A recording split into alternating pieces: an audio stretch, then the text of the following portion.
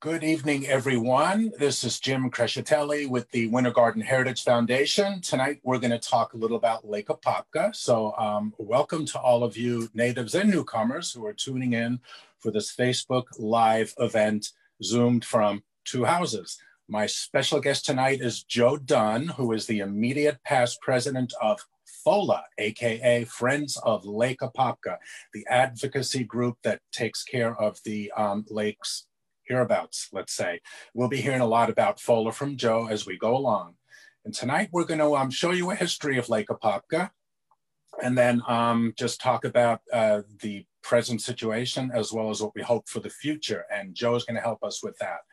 So if anyone has any questions, you've got a chat, you've got the ability to ask, and we'll try to catch all those and help you out. So thank you again for tuning in very much. So I guess we can start the little PowerPoint. Let's see. So Joe, do you have anything to say to the audience before we go forward? No, I'm just grateful for your inviting me, Jim. You know how much I love to talk about Lake Apopka.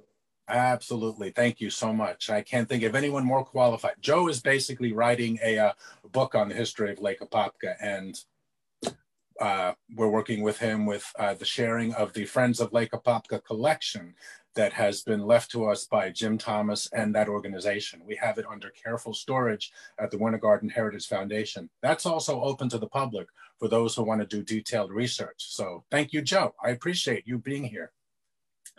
Let's start with a little background. And that's what we're calling this, past, present, future. Let's see if I can go forward. Okay. I always like to think of Lake Apopka, which at one point was the third largest lake in Florida, as a battery supporting the life of all the peoples living around its shores. That, of course, goes back to the Timucua from just a couple of thousand years ago to Native Americans who followed in their wake, Seminoles, we call them, to settlers who then came later. Joe, people still find artifacts around the lake from civilizations before us, don't they? There have been discoveries of different things, but it hasn't been recent. When they dug up the North Shore and drained the North Shore and Hull Island development. So yeah. Every now and again, something will pop up, but real archaeological finds are difficult to come by because everything's been disturbed in the last 50 years. There's been a lot of digging. Yeah, we have quite a collection from a couple of different people at the Heritage Museum of arrowheads and pot shards. That was definitely a place of high activity around that lake. And when settlers started arriving here in the mid-19th century, they were, we're talking about the South Shore from our experience, they were growing produce and eventually citrus, and then shipping it all across the lake to the northeast shore of the lake, where eventually farms were put in. And then things were loaded onto wagons and dragged overland up to Sanford and then put on trains. There were no trains down here until the end of the 19th century. So there was a good chance that your product was going to be a little bit rotten by the time it got to Sanford on the overland trail. And that was remedied. There's a map of the overland connections. I find these old maps extremely fascinating. We have a lot of them at the foundation. So those red lines that you see, that's your product being dragged overland after it was floated across the lake on barges or steamships up to Lake Monroe, Sanford, where the railroad lines were. And typical shots of farmers, we have a huge agricultural collection. We have a lot of photos of the people who actually worked around the lake and in the small towns. There was a scheme towards the end of the 19th century to dig a canal from Lake Apopka, this area here. It eventually became the Beauclair. It headed up to the Mount Dora chain, I think they call it the Dora chain of lakes. And eventually steamships would then be able to go up to the St. Johns River to deliver product. Not perfect, but better than dragging it overland up to Sanford. So we're talking now about the 1860s, 1870s. And there's an overhead of the Beauclair Canal as it stands today. Have you been up there? Have you been up to that area? Yeah, that's a great kayaking spot, by the way. Yeah, can you go up actually through the canal? You can put in at McDonald Ramp, which is a beautiful boat ramp that Lake County and the St. Johns River Water Management District put in, and it's very calm. Whereas if you kayak out in the middle of Lake Apopka, you can get some incredibly strong winds that makes it difficult. But it's a very protected paddle, and you can go north up to Beauclair through the lock. The lock is always manned and open during daylight hours, or you can turn south and go down to Lake Apopka. It's great birding. It's great kayaking. I'm not an angler, but I understand it's great fishing as well. Yeah, people are starting to catch. They're starting to catch again. Yeah, that's true. When the trains arrived, we have two lines. Anyone familiar with Winter Garden and the south shore of Lake Apopka, by 1899, we had two railroad lines that basically precluded the need for a canal, because the rail lines now connected to Sanford and St. Petersburg. We could get our produce out anywhere in the country just because of our two rail lines. And for those who are not familiar with it, some of our watchers, the Orange Belt, eventually the ACL, ran along Plant Street where the West Orange Trail is. So you're following the old railroad bed as you ride the bike trail. And then the back street, what we call Joyner Street, there was a second line that came from Tavares to Ocoee. And both of them were busy 24/7 for almost a century, shipping produce and oranges. So the arrival of rail basically changed this area incredibly, really started to attract settlers. And another way that the lake became well known across the country, we started promoting Florida as a tourism paradise, the 1910s, the 1920s. So postcards like this were sent up, hence drew a lot of what they called tin can tourists who came to Florida in their tin Lizzies and ate out of tin cans on the side of the road. I don't know if they found any evidence of that around the lake, but they can keep digging. You never know. So Florida is becoming a paradise Central Florida is becoming a sportsman's and tourist paradise, basically because of beautiful, cold, clear, clean Lake Apopka. It was in its glory. People are discovering the beauties of that lake and all the land around it. Tourist camps start to pop up around the edges of the lake. And these are some of the places in Montverde and Lake Apopka. At one point, 24 fishing camps were set up around Lake Apopka, I think? There were 29 at one point, 29 fish camps. And they were all busy. They were all busy. Yes, they were. Yeah. They built hotels specifically for anglers. I know you've heard of the Edgewater being built for fishermen. It opened in 1927. And the Oakland Hotel, also known as the Angebilt, a lot of people don't realize that this rather large hotel stood on Tubb Street, North Tubb Street, just a few blocks from Lake Apopka in Oakland. And that was built also for anglers to fish off of to launch off of the Oakland dock. So it was a pretty big deal. At this point, it was basically being used for fishing. We were the largemouth bass capital of the world after a while. There's Trailer City on a postcard from the 1930s, built on the south shore of Lake Apopka, a WPA project under Mayor George Walker. This drew even more people who then came to town and spent money on Plant Street and all the shops. So helped us get through the Depression. And those are basically the glory days. It was a fisherman's paradise. People were attracted to it from all over the world. Large hotels are built. And then things start to change. And that's how we talk about the, recent past. When they built that canal, I think we put a little note on here saying that it lowered the level of the lake by about 3 feet? It did, yeah.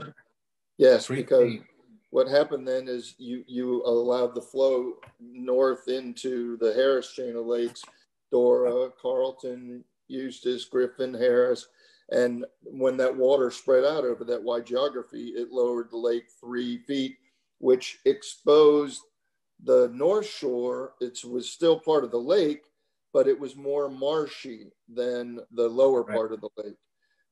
So in 1893, when that happened, they set the stage for 1941, Right. when they wanted to actually turn it into farmland. Right. I know they drained a lot of that. We have some really cool blueprints at the foundation that that show miles and miles worth of soundings, where they're seeing how deep the marsh goes, so they know how deep to go for drainage. It's pretty incredible. I mean, this is 1941. That was a huge engineering job. I think, what, 21,000 acres? Yes. Something like that, right? Yeah. So the lake is being impacted, like you say, 1941, with the planting of farms on the North Shore, planting for produce, vegetables for the war effort. And then insidiously, and who was really thinking of it in those days? It wasn't in our consciousness. They had sewer plants on the South Shore, a citrus processing plant, and a chemical fertilizer factory over on the west. So all of these things are tossing effluent into the lake, which is so big, it's not apparent at first. It kind of snuck up on us. That's how I think of it. Is that a good way of thinking of it, that it kind of snuck up on us? And yeah, that and what you just said, we didn't have the perspective that we have now looking backwards of what was harmful. People thought, yeah, that's a lot of water out there. There's billions of gallons of water. What's the big deal? So people didn't think about it the same way we think about it today. Right, right. 2020 hindsight, like we say. I'm not sure of the date of this picture. People tell me it's like the late 60s, early 70s. Basically, the lake is suffocated at this point because I always kind of get confused about this. The fertilizer runoff caused the algae bloom to really bloom and cover the surface of the lake. Is that what? That's exactly right. The nutrients got into the water and fed the algae. The algal bloom blocked out the sunlight, killed all the plant life, and the algae just took over. And followed by the fish too, because they have nothing to eat and breed in. Yeah. Yeah, the fish need the aquatic vegetation to and oxygen and sunlight to subsist. So yeah, it was really disastrous. Yeah. On a personal note, when I moved down here in '78, I'd ask people, Lake Apopka, fourth largest lake in the state. What's it all about? Is it a recreation area? What do you do there? They were like, no, no one really pays attention to the lake because it's kind of polluted, people would say. And then, the story grows. That's a typical photo of a fish camp that just shut down. There was lots of that ringed around, ringing the lake.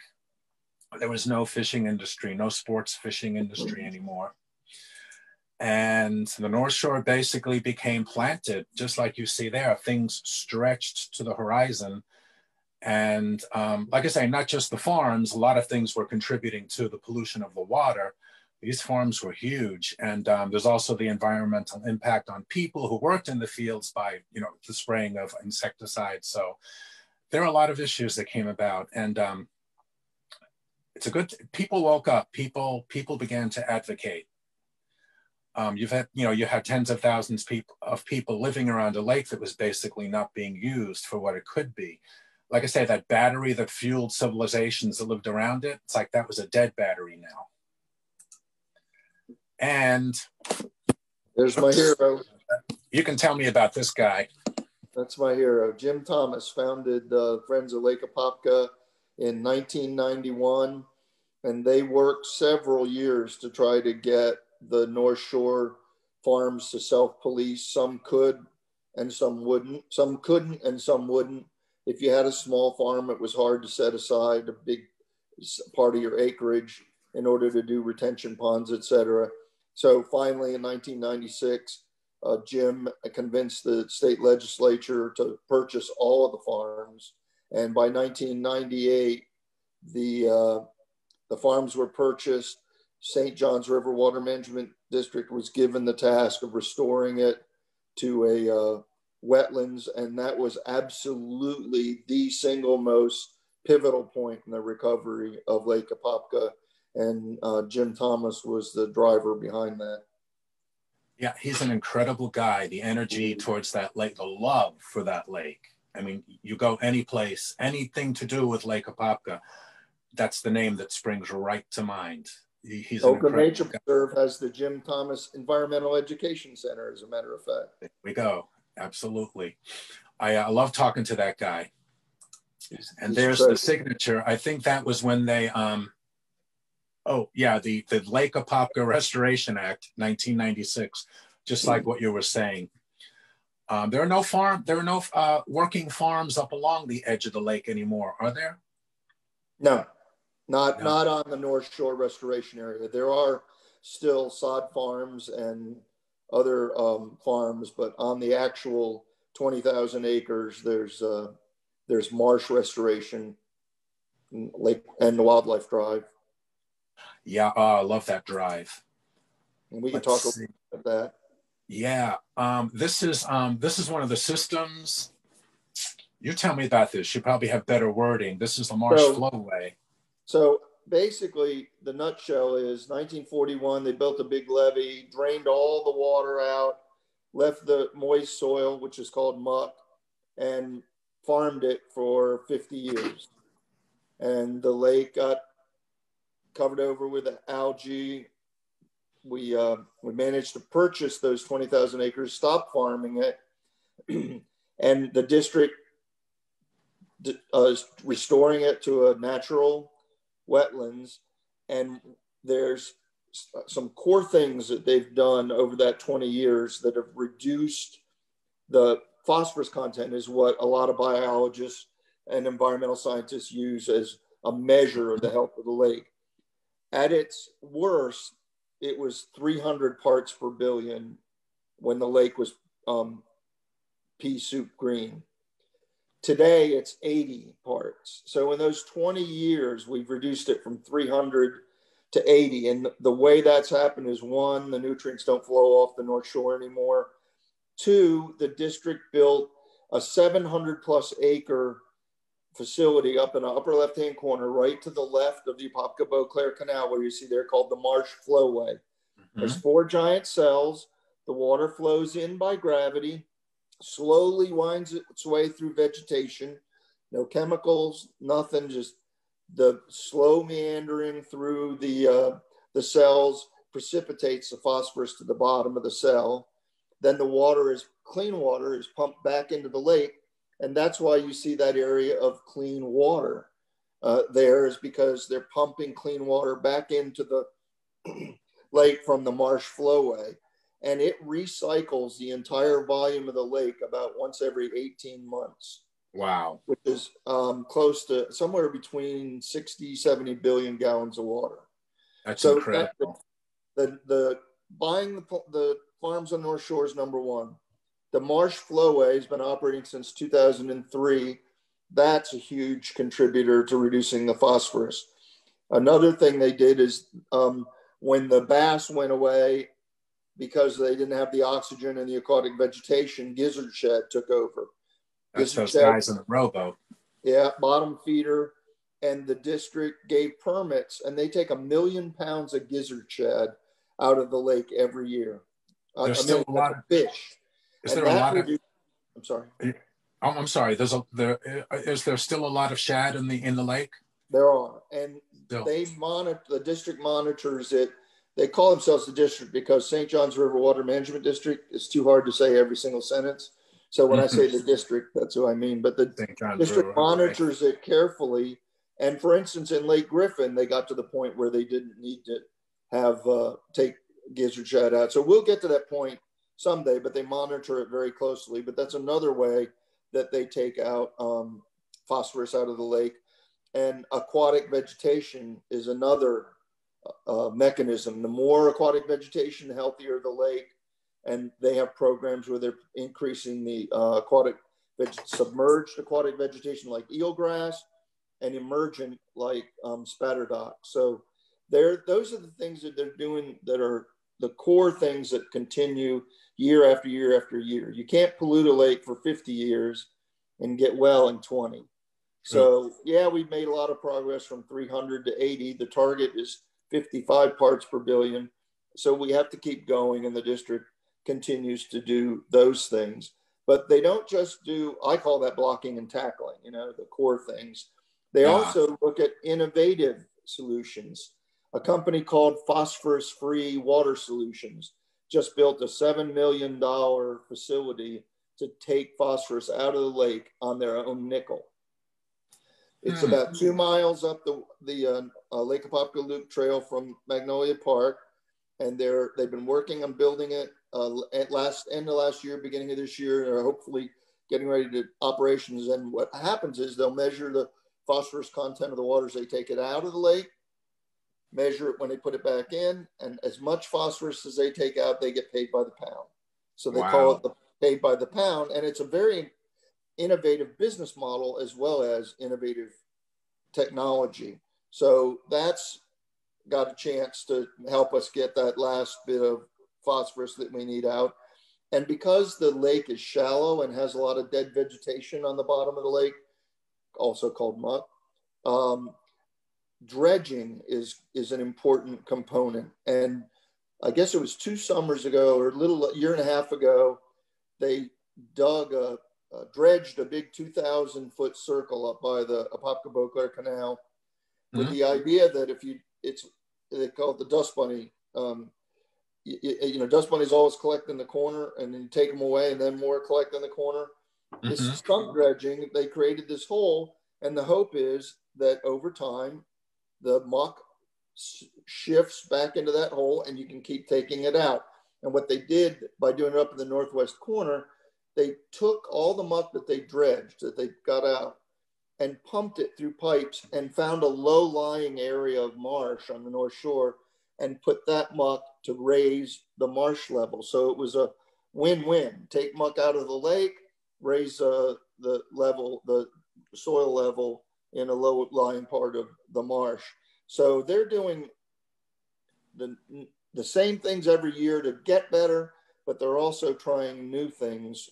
And the result is that we've got a much cleaner lake, which people want to visit now, as you pointed out earlier.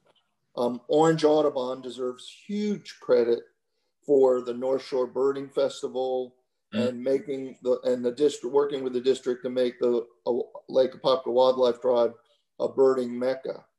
370 species cited, and it's the #1 inland bird watching place in the eastern United States. Yeah, so more so the Everglades, they're telling me. Exactly. Well, but birders are coming from all over, not all over the country, all over the world, to come here in the winter. In December and January, the birding is incredible. So that part of the ecotourism triangle is already established, and the reputation's out, and it's starting to become a haven for cyclists. Orange County is under contract to connect West Orange Trail to Magnolia Park, so that then when you get around to across the North Shore to Green Mountain Scenic Byway, Lake County is looking at connecting a trail to the Hancock Road Trail. And when that's done, there'll be a 40-mile loop all the way around Lake Apopka where you can ride your bicycle without interacting with cars at all. So cycling it's become a destination, and cyclists tend to travel and spend money and collect rides the way birders collect species. Yes. And then we already talked about the fact that there's more canoeing and kayaking going on out of McDonald boat ramp. And the last element is one of the things Full was promoting is we're going to have a fish tag challenge, because fishing is back on Lake Apopka. The bass, FWC stocked 1 million fingerling bass in the lake over the last 3 years. And for some reason, largemouth bass love the South Shore of Lake Apopka. Professional fishermen are coming through the Apopka-Beauclair Canal to get to Apopka to try to catch trophy fish. So the lake's restoration, we're not finished, but the lake's restoration has yielded a regional benefit to us of some relatively robust ecotourism, and we're really excited about the future.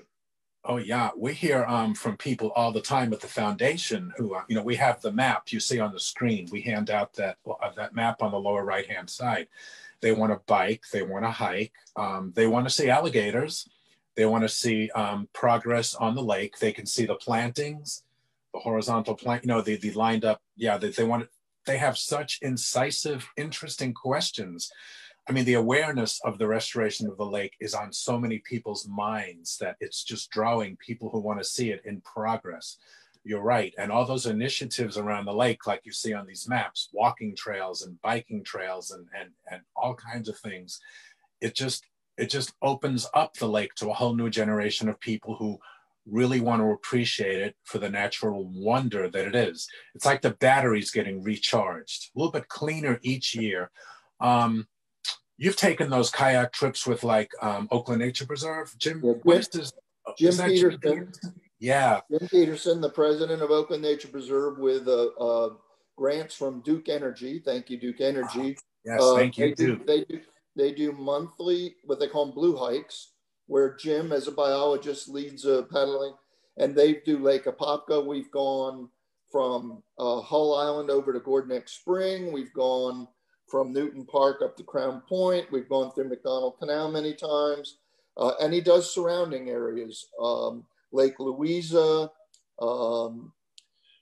What's the one up with all the, there's, anyway, he does one every month. They're amazing if you get a chance to go. And they have kayaks. So you don't have to own your own kayak. I do, but they rent kayaks. Exactly. And no, you're absolutely right. Oakland Nature Preserve is a gem. FOLA's mandate is raising awareness. Oakland Nature Preserve's mandate is education, and they do it brilliantly. And we work very closely together. So, and if you want to know more about FOLA, we're at fola.org, fola.org, and we're always looking for people to volunteer and participate. And like I said, you can't pollute a lake for 50 and get well in 20. But we made huge progress, and we can't take our foot off the gas. We've got to keep pressing for the final complete restoration, and supporting of the district and FWC, the Department of Environmental Protection are doing great jobs. So we're really grateful for what they do, and we try to help as much as we can. Yeah, just what you said there. Outdoor recreation is an economic engine and leads to a heightened, thoughtful, sustained, and sustaining interest in the environment. Those I took last February, I went on a kayak tour with Jim Peterson. I was going to supply history as we made stops from Magnolia Park down to Crown Point, talk about the town's range, just a general thing. But turns out I was the least experienced kayaker in the group. I was always last. I'd show up with the rest of the 25 of them huffing and puffing.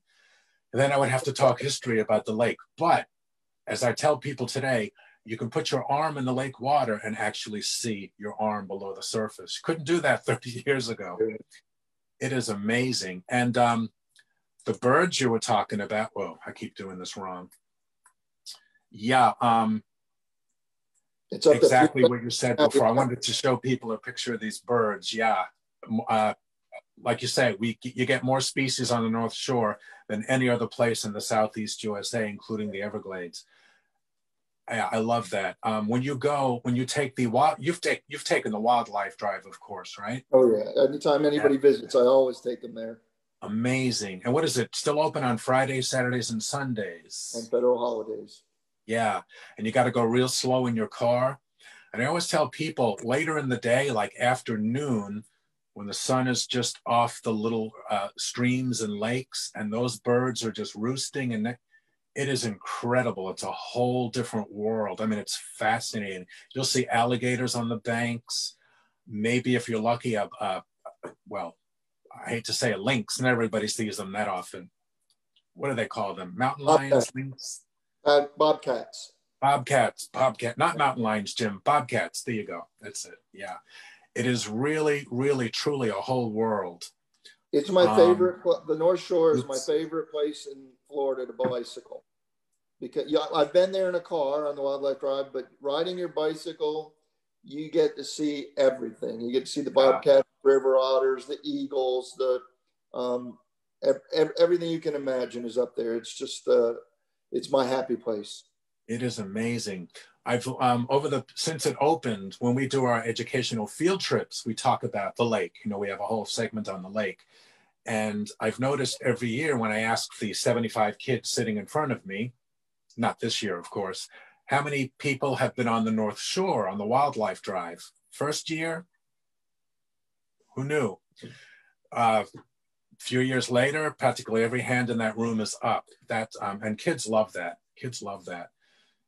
It gets 120,000 people a year now on that wildlife. Wow. And I do want to say that the district's done an amazing job, and it's very difficult. The reason it's only open, people complain, why is it only open Friday, Saturday, and Sunday? Well, they're restoring 20,000 acres of wetland every day. They need Monday through Thursday to do their work. They need access to those roads. And they just announced a donation portal where you can go to St. Johns River Water Management District's website and actually contribute money to the upkeep, because they're doing it out of their budget, and they frankly, they struggle. So there is a mechanism for us to contribute to the upkeep of the wildlife drive, because they will never charge a fee for people to go. And that North Shore Restoration Project is a 20,000 acre thing with a relatively small staff that's going to be ongoing for quite a while. So we got an opportunity to help them. Yeah, those people are dedicated. I highly recommend contributions to SJRWMD, and definitely Friends of Lake Apopka. You'll see their email address right there, folalake@gmail.com, and their website is fola.org, correct? FOLA.org? Yes. FOLA.org. That's it. Make it easy, right? So people can remember. Yeah, and like Joe said before, their educational arm at the Oakland Nature Preserve, you're educating, you're making the next generations aware. We're not just talking to adults about how we clean the lake. It's about getting the next generations interested and invested in something that's so important to this area. And like you say, now more than ever, Lake Apopka is now a thing. You don't laugh at it anymore, you know? It's a thing that really sustains this region. It's so good to talk to you. Well said, Jim. Thank you. I appreciate it. And if anyone has any questions about anything, there's you can type in. We'll see it in chat for the next couple of minutes. Otherwise, email either of us, the foundation or FOLA, and we'll help you out. We'll help you out with memberships and anything you would like to know. Anything else you would like to add, Joe? I think we're good. I'm just grateful for the opportunity. Thank you. My pleasure. Thank you for your advocacy and just being there. We need more people like you. So thank you so much. Have a great holiday. You too. Have a great holiday. Thanks, Joe.